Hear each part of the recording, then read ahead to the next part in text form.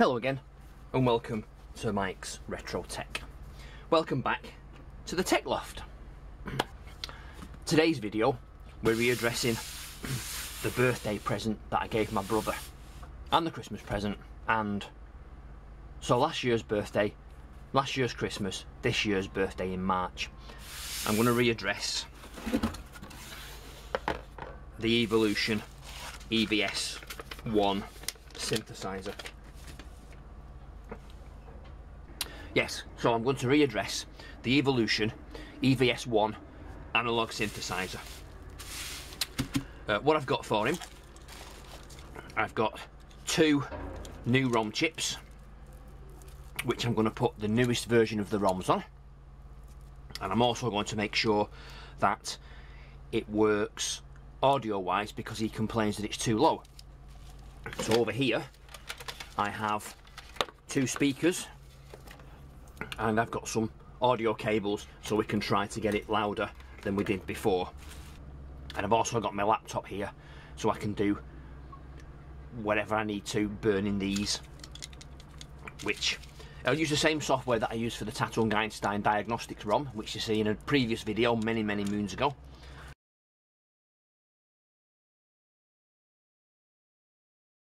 So I'm not going to go through that. I'm just going to burn these and then put them into the device and then see whether they work or not. So I'll come back to the video once I've burnt these. So very quickly I will show you what I've got. I've got a G540 Genius Device Programmer and / Tester by STG. These are the same, I believe, as I used, and the ROMs are the same, a 512 and a 256K.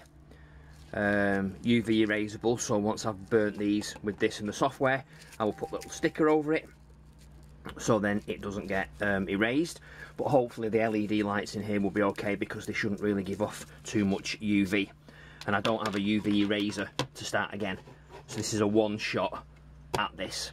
So I'll program those now and then we'll come back to that in a bit. A few moments later. Okay, so I'm back. I couldn't find a sticker, but what I did find was my trusty Dymo letter tag label writer. Other models of label writers are available. This is just one that I bought off the internet, very cheap. It has little plastic labels in it. It's got a clear screen, it does graphics, it does all sorts, and it was about, I think, £15, which is pretty good. So what I've done is excuse the noise outside, it's the building site still, so I've done two labels, an IC4 and an IC6. So I'm now going to use my scissors, if I can find them, and cut them down and stick them on the ICs. Now it looks like I haven't got a pair of scissors, so maybe I'm going to have to use a knife. Right, why have I not got scissors in this office? This is ridiculous. Okay, so let me get my knife out of my little box. There we go, there's my little knife. That'll do. That will do. And then what we have to do is we have to cut these very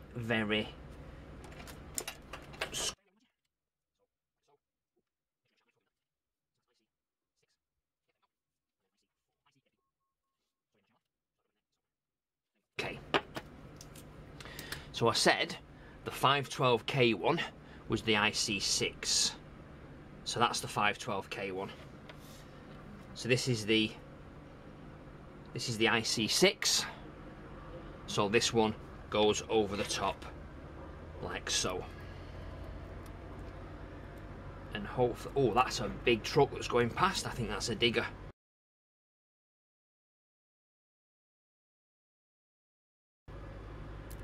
So hopefully, with that on there like so, it's now warning this builder is reversing. Okay, so that now should be protected from UV, and the same with this.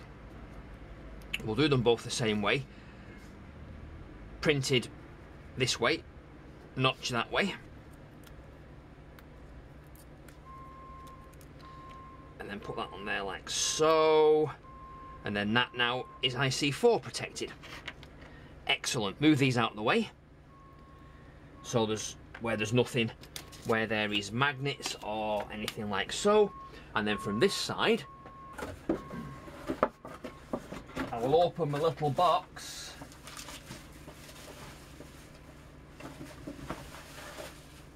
And I will bring out the EVS-1.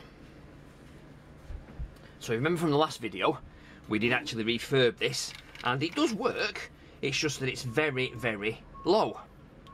So I don't know why it's low, it's just obviously it's not working as well as it should. So what we'll do is we'll take the sides off, the top, which are those three there, that one there, and then two on each side. And then once we've done that, we'll see whether we can prise these off with a screwdriver, put these new ones in, and then see whether it makes any difference at all. And I will connect it up to my Atari ST, which is this side, which I will then film on my phone, so you can see it working with the software, if it does work at all. A few moments later. Right, so we're back. I've taken the top off, and as you can see, remember from the last video, the operating system was version 1.2 and the samples were 1.1. So hopefully, fingers crossed, we're now going to get 1.4 and 1.4 in each of those sockets. So what I need to do is get my chip extractor. These were a boon in the 80s. And then very gently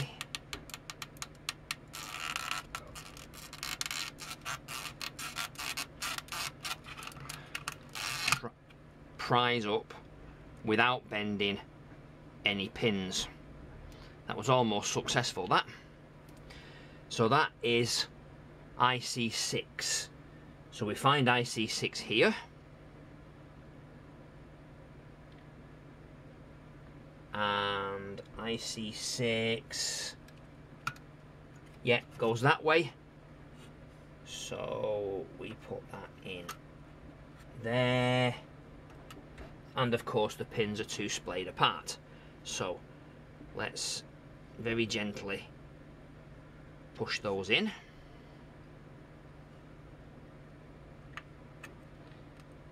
Nope, still not.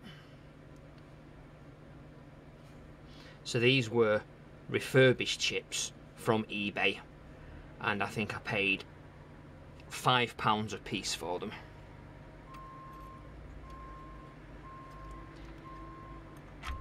So still.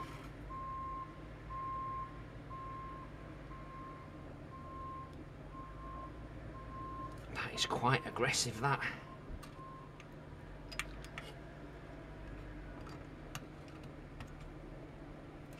There we go. Okay, so that's that chip in.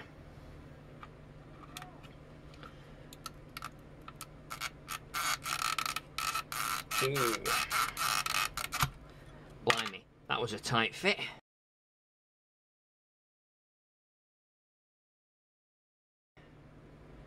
And again, nothing used, nothing bent there. So those two now, I can use, if I get a flasher, I can UV erase those. So let's try doing that, and then let's try doing that, and then it goes the opposite way because the little notch is there.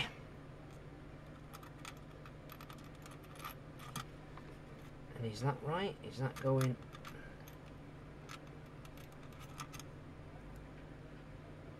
That might be bent a bit too much, that. You've got to be so careful with these.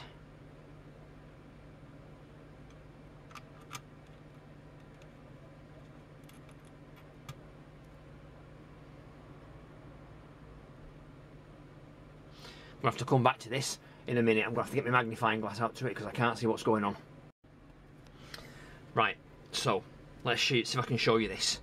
U10 is there, and then U11 is there. Okay, so bring this up to you now so you can see. If you can focus on that. hopefully.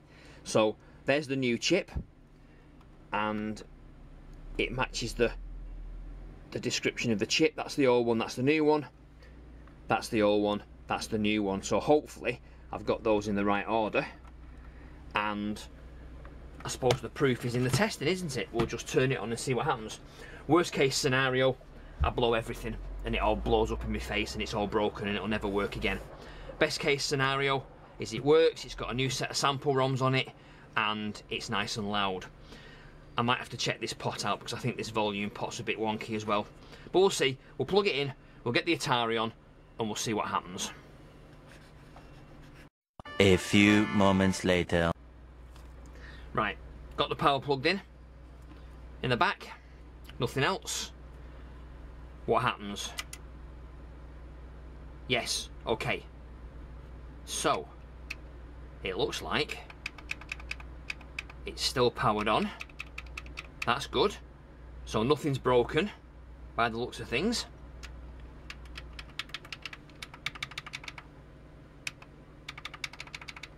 Yeah, all the buttons still work. Okay, that's cool. Right. Connect my Atari up and let's see what happens.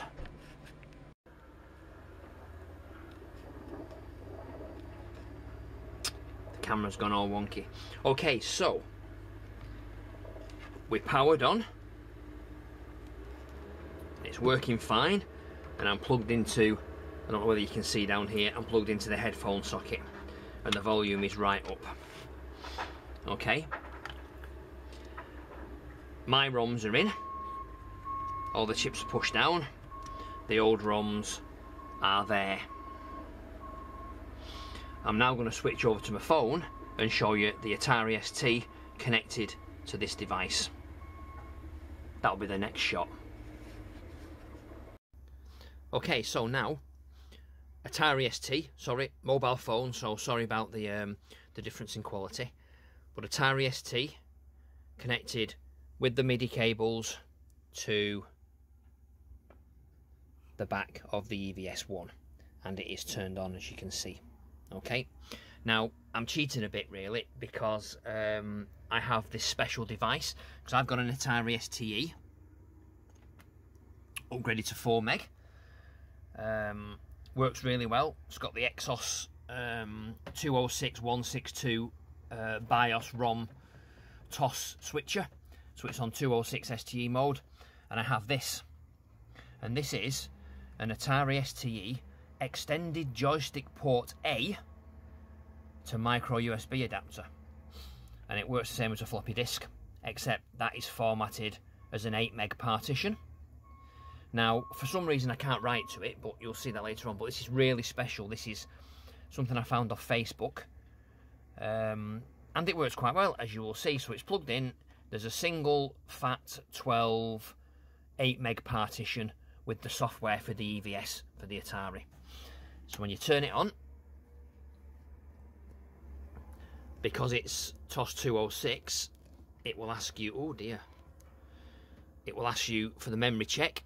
So we just press escape on that. Yep, there we go.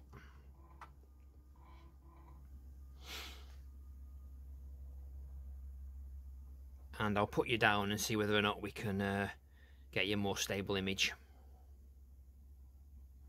Well, you'll see in a minute. There we go. So it's found the SD card, it's loaded up, and this C drive is the 8 meg partition on the micro SD card there. So I've got the EVS-1 in the headphone socket connected up to my Goodman's Active 75 speakers, so you should be able to hear something if it's working. Now I'll just let's see whether I can I put that up there so you can see what's going on? No, I can't. Damn. Okay, back in a minute. Right, back on my proper stand now, on my proper tripod, so it should be more stable.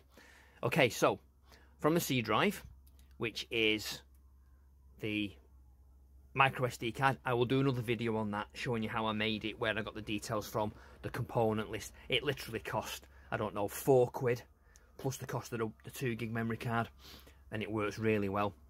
all the games run off it from hard drive conversions, and this is much better than having a floppy disk in. You do though need to have a floppy disk in the drive with the boot software on, because it doesn't boot from this, unfortunately. But you can put it on the boot partition of your hard drive and have this accessed as a bigger capacity floppy disk. But if you've got a hard drive, why bother? I honestly don't know. But I'll go through that in another video.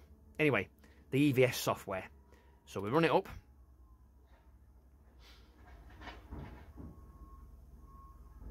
And you get the question that says, is the EVS connected to the computer? Yes, it is.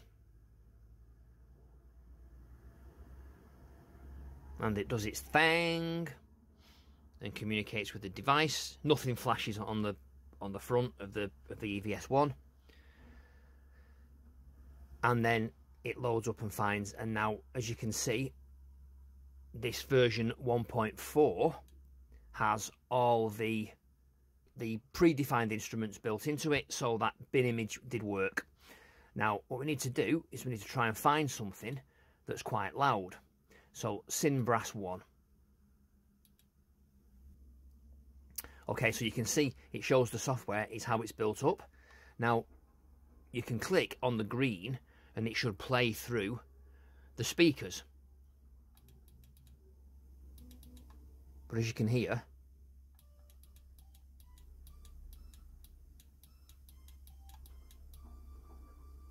I don't know whether you can hear that or not. Let me see whether I can take you off the tripod and just give you a glimpse very quickly of the audio. So I've got my microphone, as you can see here. I've got my cigar mic. So can you hear this when I click? It's not very loud, as I've said before.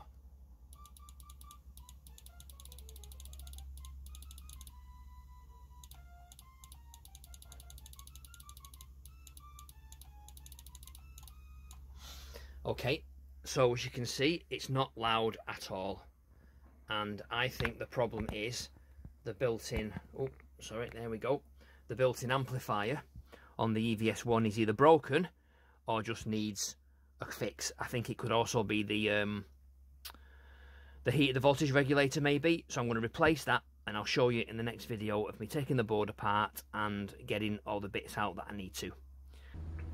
Right, I guess that's the end of this video then. It's a shame I couldn't get it fixed, but at least I've not broke it anymore, and it's got a new firmware. And thanks for watching. Goodbye.